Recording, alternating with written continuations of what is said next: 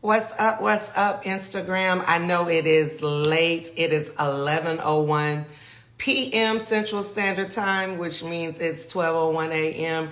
If you are on the East Coast, what's up, Chief Henry and Aish and Lady Jackie? How y'all doing? How y'all doing? Come on in. I won't be on long tonight because it is late. I've been out all day, all evening. Hey, Taylor. Hey, Maisha. Hey, Nicole. Oh, y'all popping on late. Everybody is on. I see everybody's up tonight. I'm really not going to be on long. So much so, my phone needs to be charged. I didn't charge my phone intentionally so that I wouldn't stay on here all night. How y'all doing? Come on in. Ricky Brown Project, Forever Young. My sis, NTHALYFE. My light keeps going in and out, so don't pay it any attention. What's going on? Good evening, good evening. It is good to see y'all. Hey, Tanil. I am jumping on tonight to make an announcement. I have not really advertised it. Hey, Terry. I have not really advertised it, but I was asked to speak this coming Saturday. If you are in the Dallas-Fort Worth area, when we get off this live, I will put the flyer in my stories, and I will try to make a post about it tomorrow. Hey, Walkaway Renee. Hey, Aaron. Hey, Micah. But I will be speaking this Saturday, which is March 25th. I am Kim Thomas. How are you? I will be speaking at SMU, at Southern Methodist University. For those of you young adults on here who have been to Closing the Gap, and every now and then there is a young man named Ben that comes up to sing for me every now and then. Ben is a senior at SMU. Hey, Taylor, are you coming, Taylor, or what? Ben is a senior at SMU, and he is having a revival night on his campus. And so he has an entire program laid out. It starts at 7:00 p.m. this Saturday. Again, I don't have the details to give you off the top of my head, but I will provide them in my stories tonight, and then I will make a post tomorrow morning or tomorrow afternoon with the specific details. Oh yeah, Taylor, I forgot. You're on Program to Pray. How are we going to have church without Taylor praying? Taylor is at Dallas Baptist University, but he will be praying on Saturday night. So the structure of it is, it's kind of like a worship night, if you will. There's prayer, there's worship, there's prayer, then worship, there's prayer, then worship, and then Elder Dobbins will bring the word.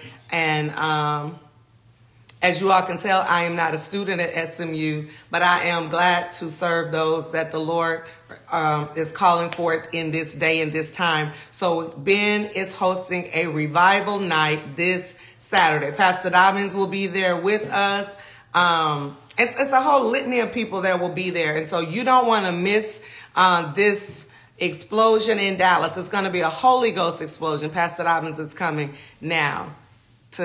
Babe, really? She looked like a student to me. Babe, really? But I'm excited. I'm excited what the Lord is doing. Most of you have heard about the Asbury revival at Asbury College that has now been going on since February, I believe. And so and that revival has spread to multiple college campuses.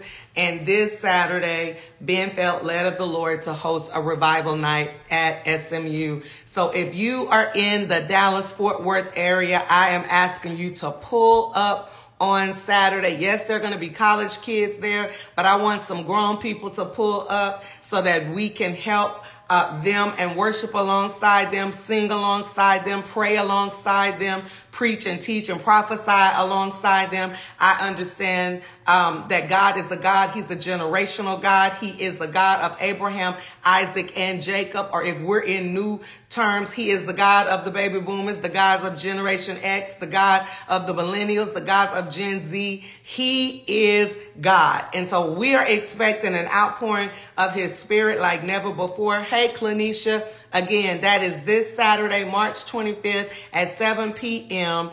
at SMU. You want to be in the building. We will have the details listed later in my stories, and I will post it tomorrow. I think that's all I came on to tell you. I want to remind you to prepare for Closing the Gap, which is on Saturday, April 1st. God has really been showing himself strong and mighty at Closing the Gap the entire this year. We have just been thrust into another level.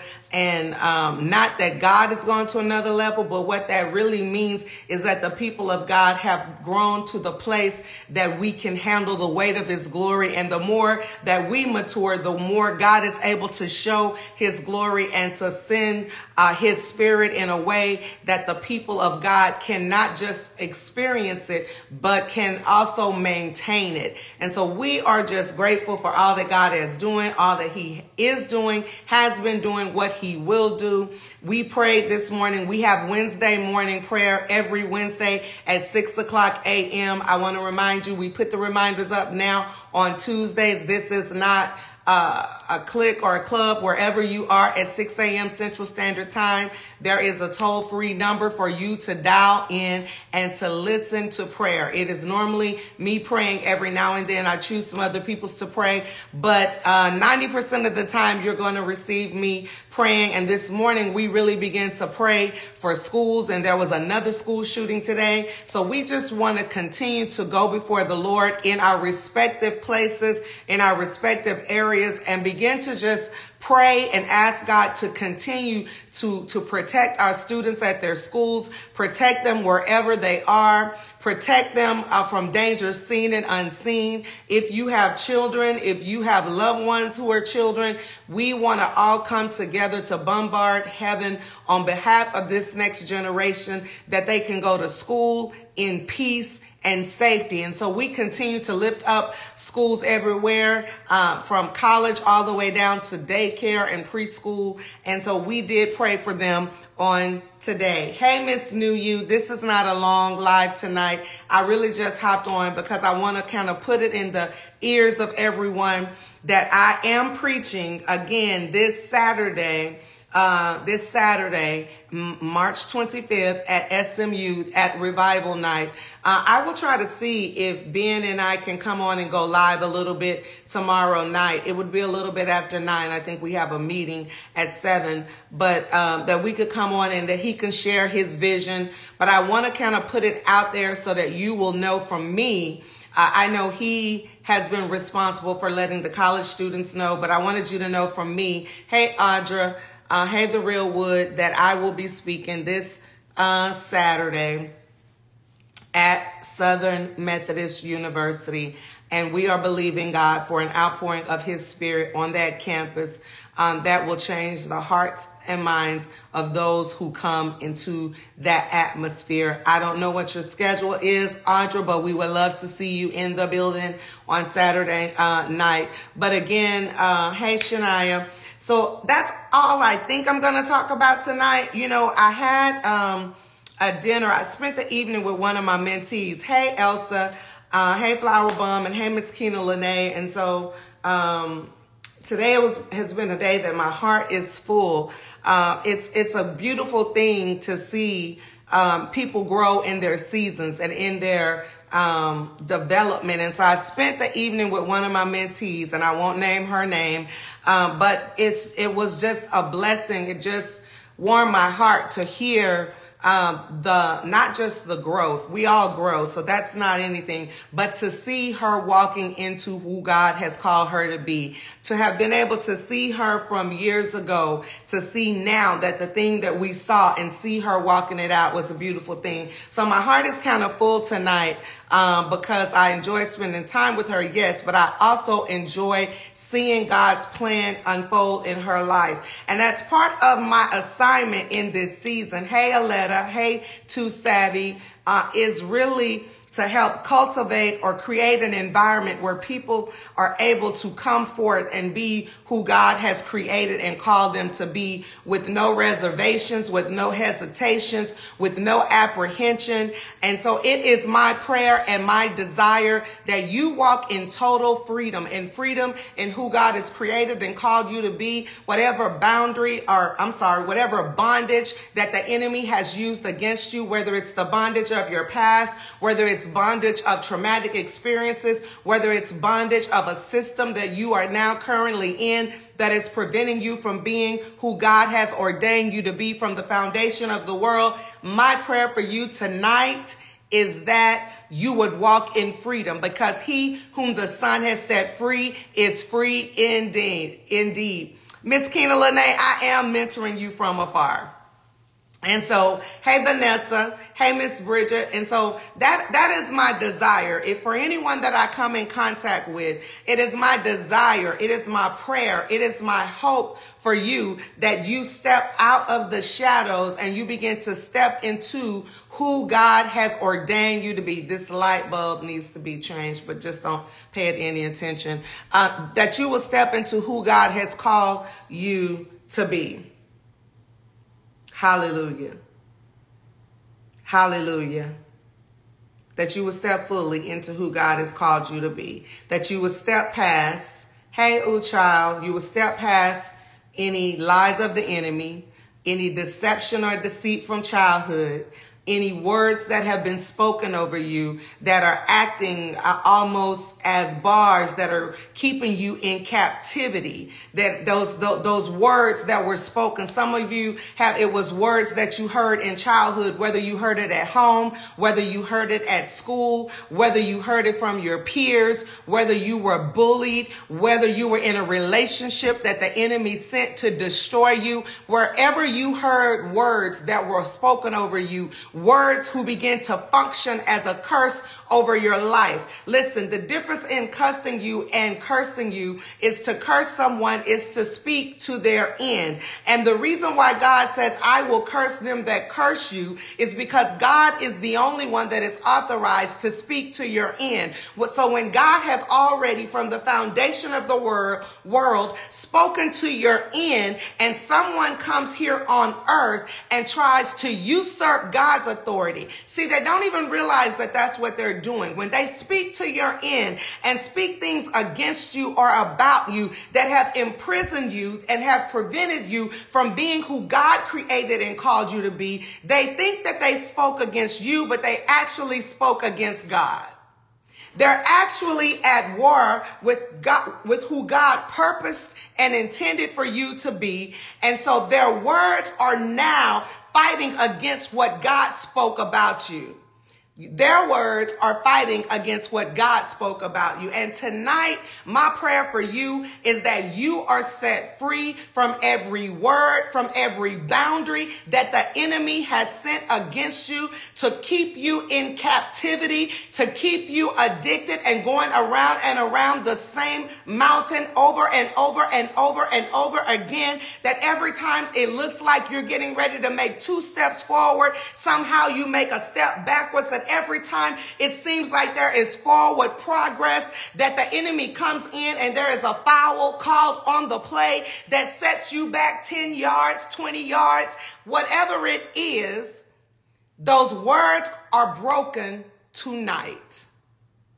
Hey, Jada, I saw you come on. Those words are broken tonight.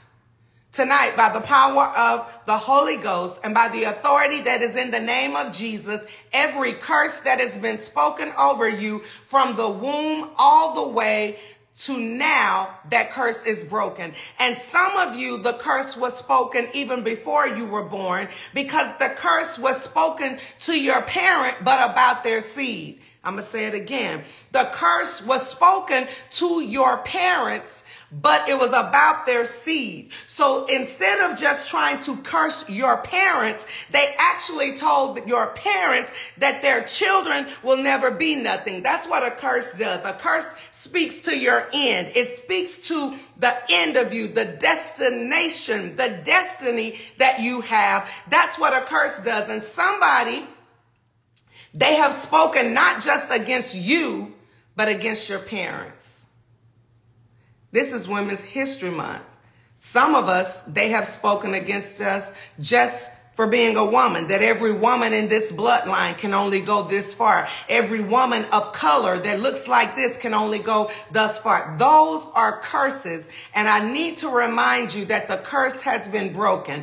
And I want you to know, I understand while people say this, and I have actually been guilty of saying this myself. So this is not a criticism or this is not a judgment. This is more of an enlightenment of what the Spirit of the Lord said to me. You don't have to be a generational curse breaker. You just have to believe that the curse was already broken. I'm going to say it again. You don't have to be a generational curse breaker. We like to call ourselves that now. We like to say, I'm breaking generational curses. No, Jesus has already broken the curse. You just need to believe and receive that the curse was broken. I don't need to lift myself up any higher. I don't need to inflate myself and try to take credit for what God has done. I don't need to exalt myself to say that I have done it. I need to humble myself under the mighty hand of God and believe and receive that the curse is broken. And when I believe and receive that the curse is broken, everything that has been constricting me has to let me go. Everything that has kept me bound has to free me because I now believe and receive that the curse was broken. That the curse was broken. It's hot in my house. We left the house earlier. I just been home about 20 minutes and the heat was on, so I'm burning up. So trying to cool off, but I want you to know that the curse is broken. Thank you, Holy Spirit. Thank you, Holy Spirit. I was talking to my mentee tonight, and it was something she said that stuck with me. And she was talking about a particular incident that she encountered about 8 years ago. And she said that what that incident that she experienced did was it caused her voice to be silenced. Even though she knew she was called, even though she knows she's anointed, even though she knows she's a prophet, even though she knew she could hear from God, even though she knows God spoke to her in dreams, but the impact of this trauma caused her to be silent, even though God has always been speaking to her.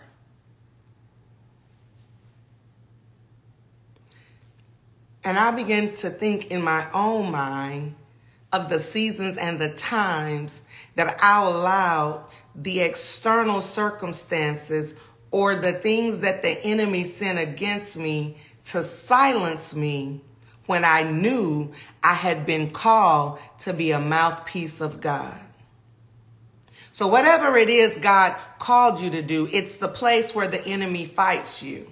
It's the place. So if you were going to be a person like me who's called to preach and teach and to prophesy, to exhort, all of these things that I am to do verbally, then the enemy will fight against me and will try to constrict me or keep me, prevent me from opening up my mouth to speak. If you look in your own life and you begin to look at the fight that you have had against you, the fights that have come against you, they are coming in the areas where the enemy knows God wants to use you the most. And when I say use you, I don't mean use you like when people use you. When I say use you as it relates to God, it means that God wants to speak through you. God wants to touch someone through you. God wants to heal someone through you. Like when you lay your hands, he will heal them through you. It is God wanting to use you, meaning that he wants to show forth his goodness. Thank you, Anthony. Function through you. So don't get it twisted with use me as if someone is abusing you. When we say that word in the world, it means that God wants to show forth his glory through you. Some of the greatest tests that you've endured have been in the areas that God wants to use you. But tonight I want to remind you that the curse has already been broken. So you don't have to spend your time fighting against a curse that has already been destroyed. You don't have to spend your time fighting against the things that the devil sent against you. You don't have to spend your time saying, I'm going to be the first one in my family to break the curse. No, you're going to be the first one in your family to receive that Jesus has already broken the curse. Yes, Anthony, the old school called it being a conduit for God. So tonight, I didn't come on here to be long. I didn't even really come on here to be preachy, even though I did a little bit. And I hope that something that I said blessed you. I really came on to say that we will be speaking this Saturday on March the 25th at SMU at 7:00 p.m. for Revival Nights. I am not the host of this event. This event is hosted by Ben, who is a senior at SMU, and God has led him to have this Revival Night because we are in a season where we see revivals breaking out everywhere. And he said he believed that the Lord wanted me to come and to speak to his people on that night. Praise the Lord, Jada. I'm grateful. I'm glad that it was freeing and that it blessed you. I love you much, Jada. So we will be at SMU, and I will put the details in my story, and I will make a post about it tomorrow so that you will have the details immediately. But we just want you to join us if you can. Prepare to join us. There are going to be college students there, but there will be some adults there. And we just want to see what heaven descends on this earth on Saturday night at 7 p.m. at Southern Methodist University.